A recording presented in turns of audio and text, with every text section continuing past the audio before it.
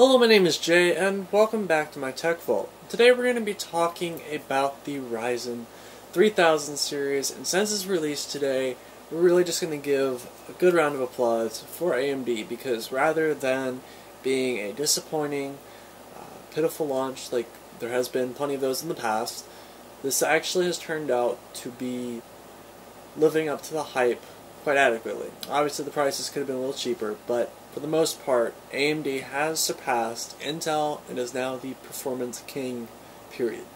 Really, the only times that AMD really loses out is it doesn't. It just pretty much comes even with Intel. So, that raises the question, what should you buy now?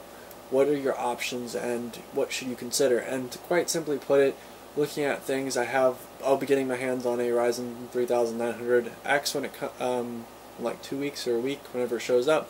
I also have a motherboard, and I'll be doing a lot of benchmarking with that as well.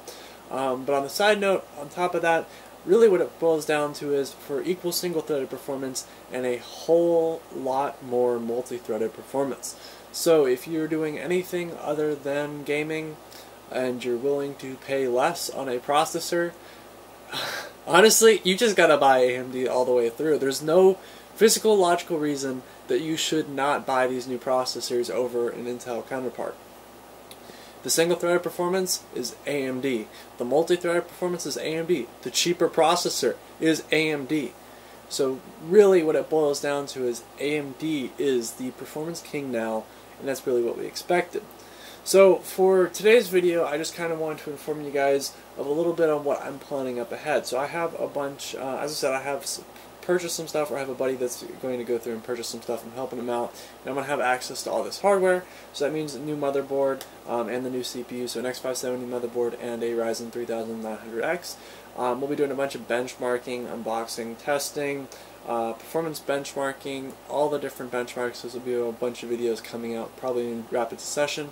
It might be a full upload week, which pretty much means I'll upload a video every day.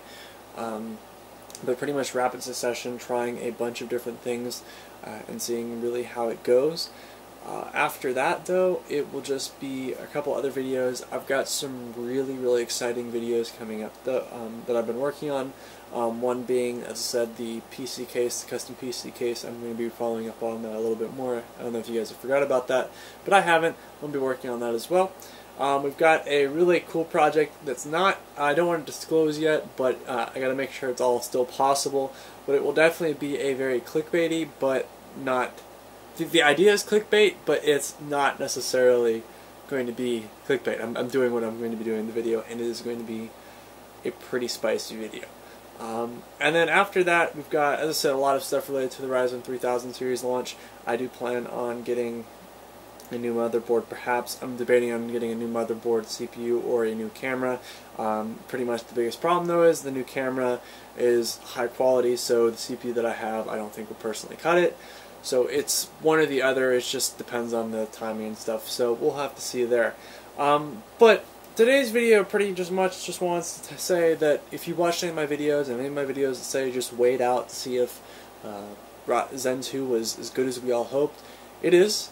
It's in some cases even better, especially for some of the pricing. So honestly, it's quite amazing, and I'm quite happy to see, regardless of who you're a fan of, regardless of what you want to see in the future, regardless of what your brand loyalty lies at, everyone should be happy, because there is now a whole lot of competition for Intel and AMD, and the fact that AMD has pulled off producing a processor that is better than Intel's top flagship for cheaper prices blows my mind.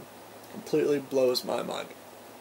So Navi looks like it has been more of a rather okay release. So with the upcoming maybe Navi 2, we should expect to see a little bit better performance increases. Hopefully AMD will be putting some of their engineering work now that they're the top performance king on both platforms. Maybe they'll put a little bit more work into the graphics department, because Intel over there, as well as NVIDIA, all starting to join in and are already in the graphics market. May mean that it'll be a little bit more exciting over there. So AMD has definitely pulled off a great win here, and honestly, looking at it, it's quite impressive what they've been able to do. And so for all recommendations for all price points, I would have to now recommend AMD. So, holy crap, guys. AMD did it. So congratulations, and keep in mind I'll be doing a bunch of benchmarking coming up soon, hopefully in the next week or two. I don't know, I've been rapidly out of town and crazy stuff recently, but I should be good, and there'll be some cool videos to get started with. So thank you very much for watching. Kind of an informational video, but I think it needed to be done. And if you're new, maybe consider subscribing for that, and if not, have a wonderful life, and see y'all later. Goodbye.